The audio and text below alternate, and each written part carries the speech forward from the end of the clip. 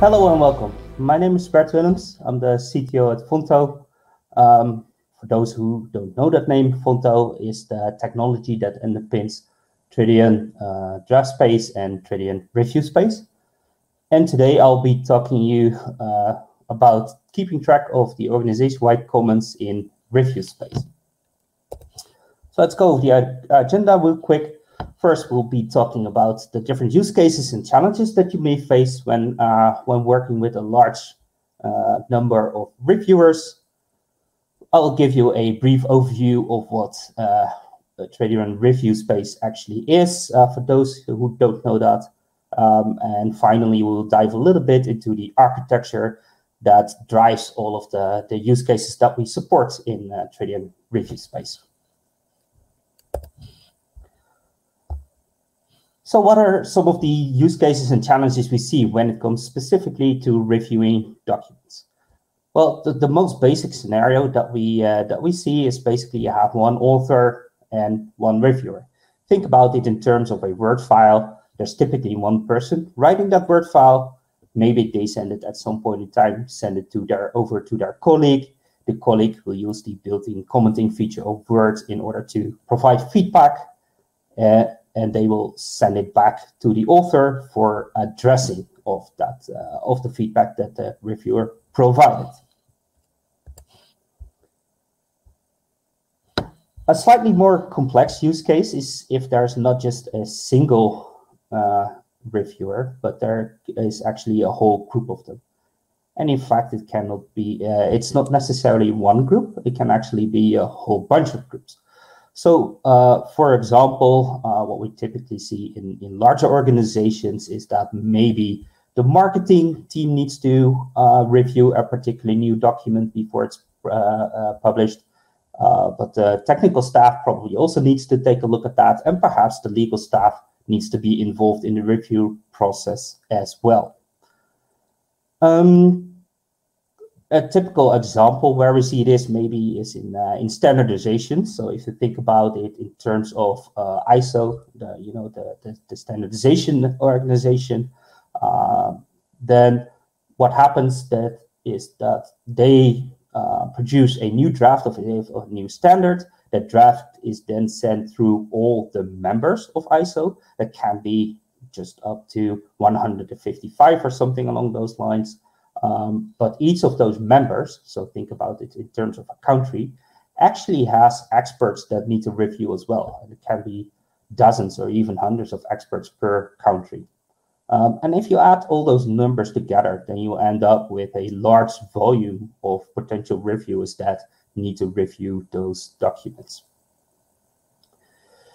So one of the key challenges that we faced when we designed the whole Tridion reviewspace application is the ability to scale between those two use cases, right? So on the one hand, we have a very simple use case where we just have one reviewer. On the other hand, we have potentially hundreds or even thousands of reviewers all needing to review the same document.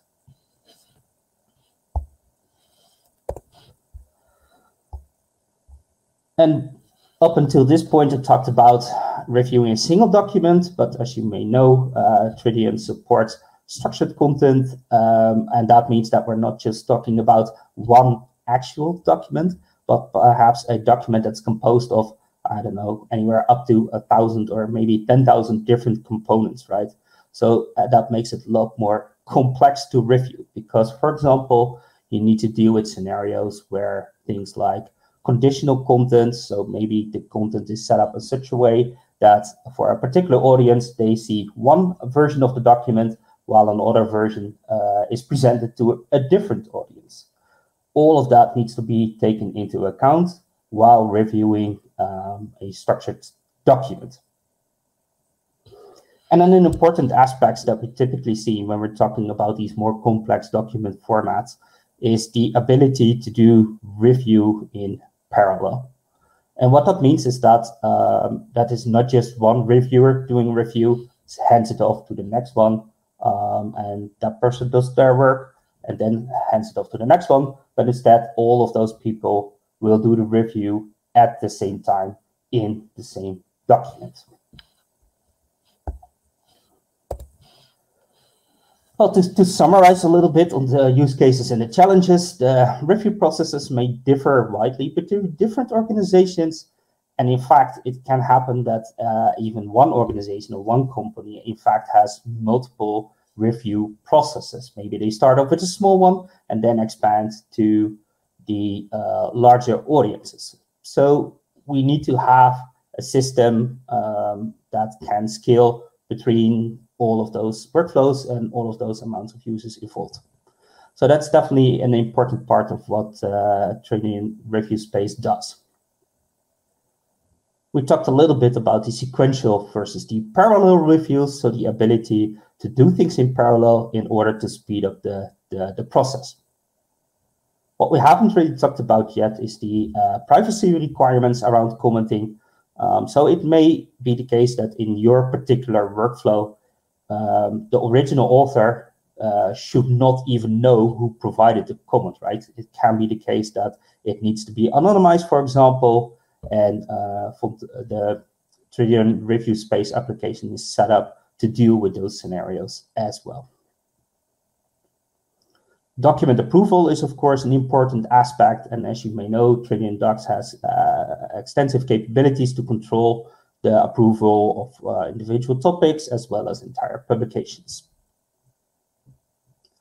Traceability is also important, so that means that at all points in time, you should be able to exactly know what was commented and also how was that comment dealt with. Was maybe the change that was proposed by the reviewer, was that accepted in the document or was that rejected?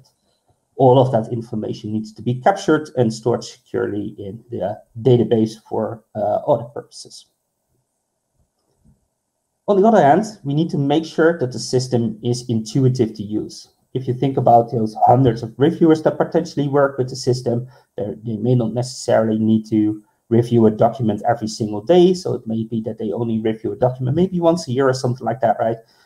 So that means that the system needs to be intuitive because you simply cannot train that amount of people.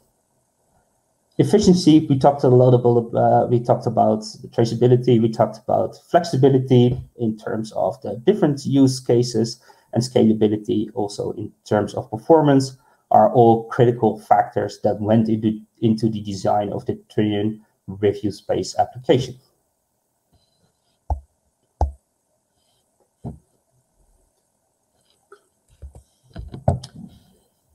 So what is exactly reviewspace for those who haven't seen that before? So reviewspace is a secure online environment to control and manage all aspects of collaborative document review.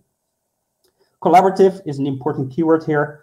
That means that, that first of all, that reviewers need to be able to work in parallel, but also there are interactions possible between the reviewer and the author. For example, if a particular comment is not clear, there should be an ability to communicate with the reviewer in order to ask for clarification. As we talked about, it should support large-scale comment gathering. It should be efficient when it comes to processing that comment, right? So if you think about having a large document with a large amount of reviewers, you can also imagine that there will be a lot of comments and a lot of feedback coming in.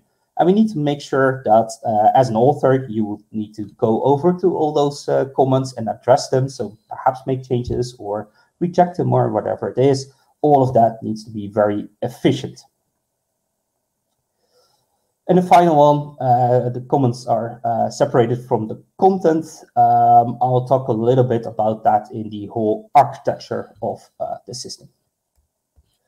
So let's look at the review space in more detail. So basically, the application is split into two main parts. The first part is called comment gathering, as we typically. That is actually the user interface that is used by reviewers to review a document.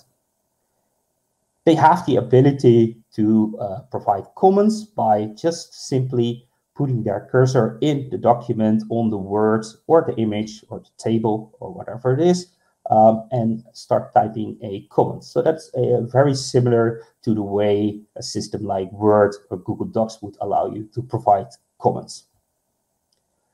Another neat feature that we have implemented is that you, as a reviewer, are able to provide a suggestion. Maybe you see some wording that you don't agree to, and instead of just writing a comment, you can actually provide a suggestion to improve that wording.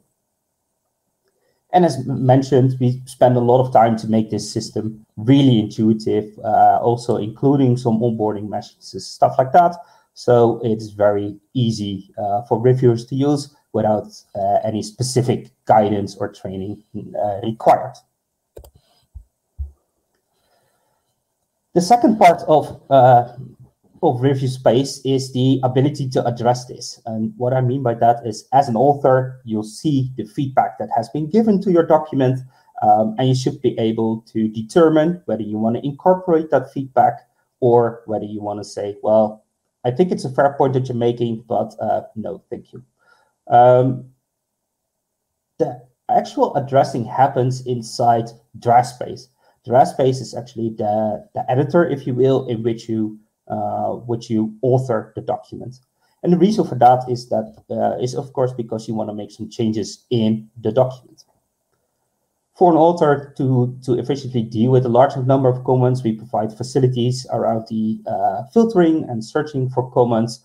And more importantly, the comments are all displayed contextually. So they're really pointing to the specific location in the document to which the feedback applies.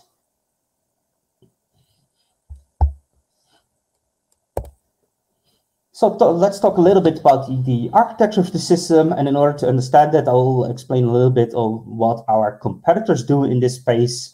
For example, again, Microsoft Word. They traditionally store the comments inside the content.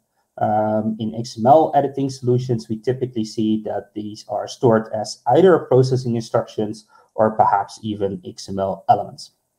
And that basically means that you require a sequential workflow, right? Because only one user can edit an XML document at the same time. So that would slow down the system quite a lot. And also a common flaw with these kinds of implementations that if you accept a comment, any trace of that information is lost. Sure, if you have a version management system, it's still there, but you need to go back and look at an older version in order to understand what happened to a particular comment. What we do is quite differently. We store the comments separate from the content. So it means it's separately stored in the database, and that prevents the entire locking problem that I just talked about, and thus enable the parallel reviewing. It also, since it's stored in a separate database, the information is never lost. It's always there, securely stored in the database. And the way that that works is that we have a model where we basically, well, like I said, we store the comments in a separate database, but each comment has a position pointing to the exact location in the content. So it's basically pointing towards, I don't know, maybe a specific word or a sentence, the table, what have you. These pointers are stored as XPath expressions. That's just an easy and convenient way because the content in our case is always in terms of data XML content. But for those of you who have a little bit of understanding of what XML is and what these pointers are, what can happen in these situations is that the position of the comment is no longer there. Maybe an author inserts a new paragraph, right? Just before the paragraph where a comment was placed. That would mean that the pointer would actually point to the wrong paragraph now, right? So we have this disconnection problem, or as we sometimes call it, the positions can get out of sync. Well, and you're right, that was one of the architectural challenges that we faced. But since this application has been shipping for quite a while now, we managed to solve this problem, and I will tell you how we actually did that. So the way that that we solve this problem is that we don't have a single position for a comment in a document, but we actually have that for each revision of the document. So for each revision, we know exactly where that particular comment applied. So even if a new paragraph is created, which you can see in the 2.0 document at the bottom of the screen, the first line is new, if you will, or the first two lines, I should say, in this diagram, to signal that some new content was introduced, some new paragraphs were inserted in version 2.0 of this document. And now the question, of course, is, but wait, if I'm in version 1, I understand that the position is still correct, but how would the system know where the position is in version 2.0? We actually have two mechanisms to deal with that. Remember that I mentioned that we're also the author or the creators of the Tritium draft space, which is basically the editor. So one key component of this architecture is what we call active position tracking, where the editor continuously updates those positions. So while I start typing into in the document, for example, I press enter to create a new paragraph, we continuously calculate the new positions of the comments, and we store that with every single revision or version of that particular XML file that's being authored.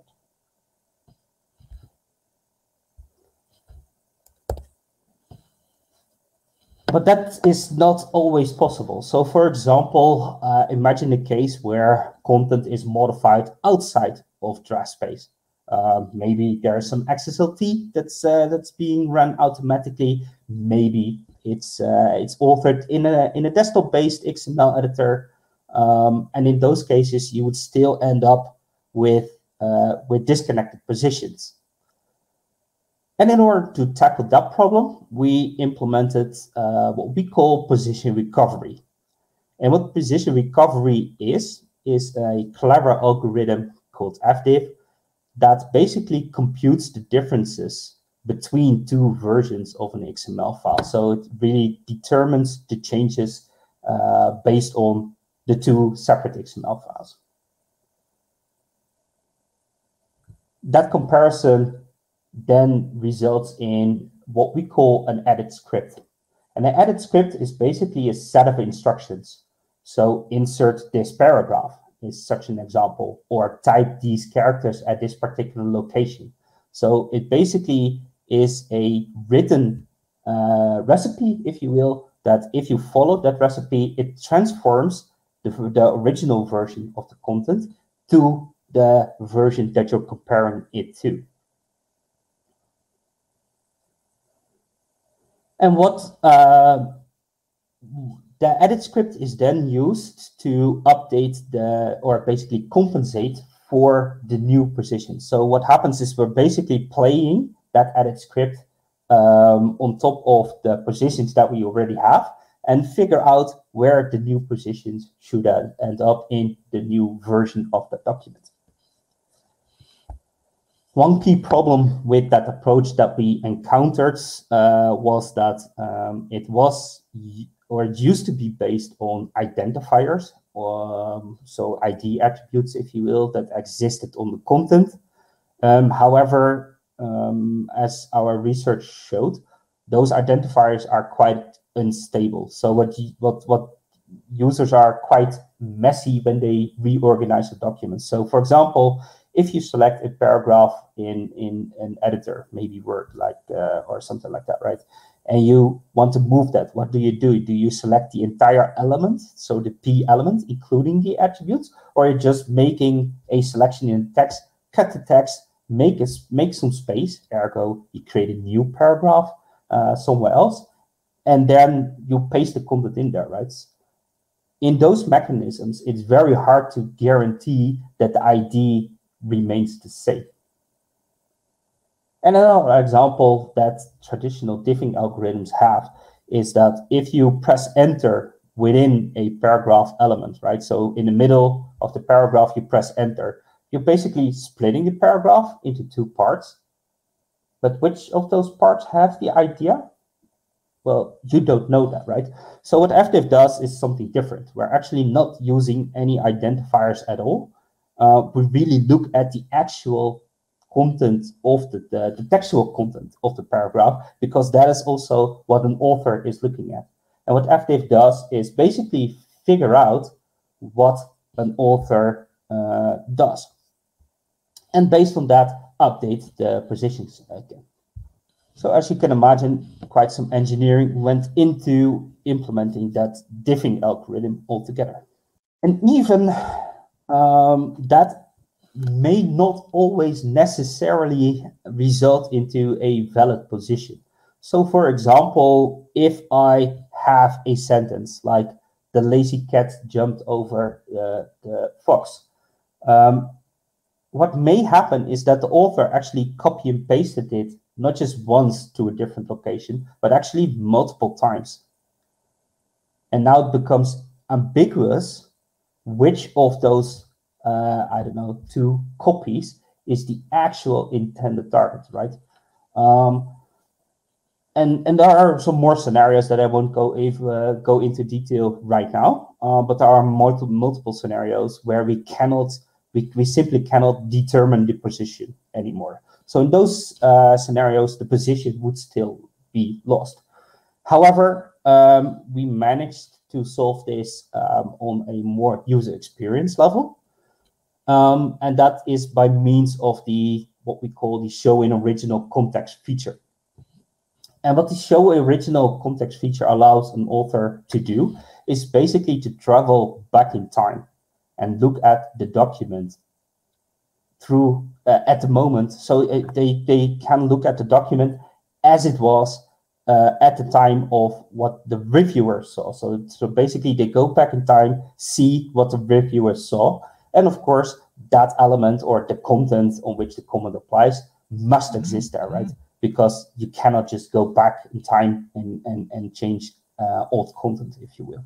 Well, to summarize, reviewspace is designed to work with a lot of different workflows, whether it's a very simple one, where you have one author and a reviewer, all the way to those very complex review scenarios that we see in, for example, standardization. We observe that parallel reviews are actually required for efficiency reasons. And there's a whole bunch of stories I can tell about why efficiency is important. But of course, I think I can summarize by saying, in the end, time is money. And the sooner you can get your documents to market, the better, I would say. As you saw in the architecture section, we store comments separately from content.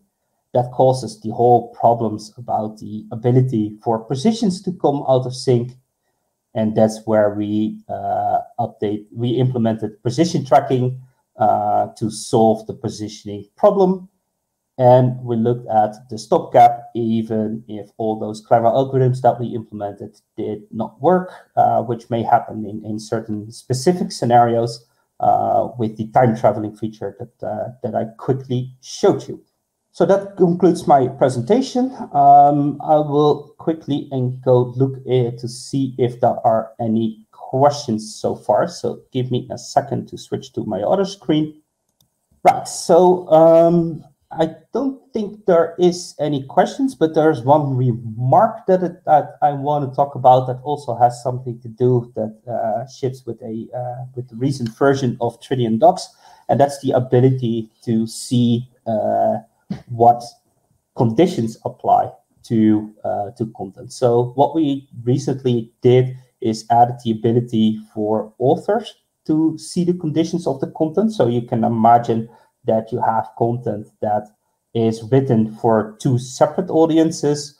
One audience see maybe one, well, maybe that's the basic introduction to something, and maybe another audience gets like a more advanced or a more technical representation of the document. And in Fonto Review, you are able to see through the eyes of that audience. So as a reviewer, you'll be able to see either the simplified content or the more advanced content, depending on your role and depending on what you're tasked to review. So that's hopefully coming to a Tridion Docs instance near you quite quickly. I think that's it in terms of the questions that we have today. Of course, if there are any remaining questions, you can always reach out to me or to any of the RWS employees that you are in touch with. Get all the feedback that you have to us. I will see if we can answer your questions. So for now, I would like to thank you, and please enjoy your follow-up sessions here on the Tridion Developers Summit. Thank you.